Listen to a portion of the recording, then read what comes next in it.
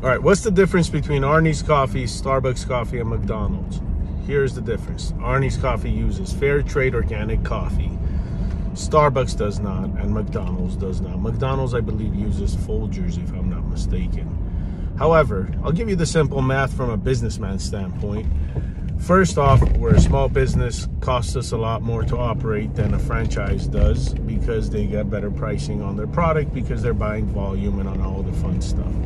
However, comparing McDonald's to Arnie's coffee is this. You sell 100 cups of coffee for $3, that's $300. Now, if McDonald's, you're selling 100 cups of coffee for $1, that's $100. So for Arnie's to drop their price to $1, that's killing our bottom line, number one. Number two, for us to make $300 sales, we have to sell 300 cups of coffee.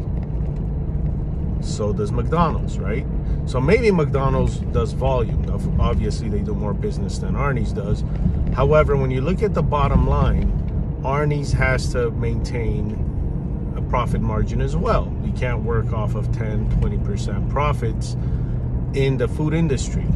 You will go out of business if you work off of 10, 20% margins in the food industry. That doesn't mean you won't have items that you might even just give away. That's the one that brings people in. But if you're a coffee shop, coffee is your main product, you cannot compete with the competition unless the playing field is equal, you guys are serving the same coffee, and so on. I'm a big fan of providing better quality, better coffee, better service, and for that you have to charge a fair price. So, hope this video was helpful. Stay blessed.